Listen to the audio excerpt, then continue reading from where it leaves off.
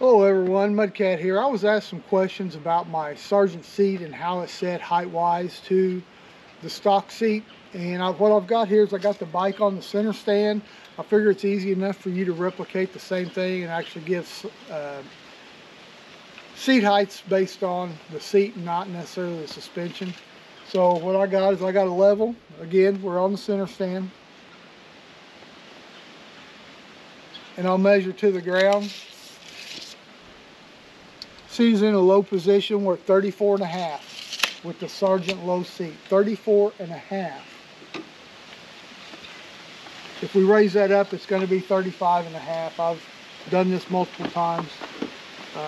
If you raise it to the high position.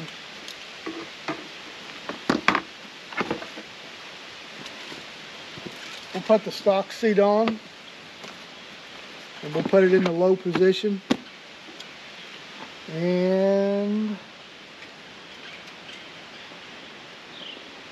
level.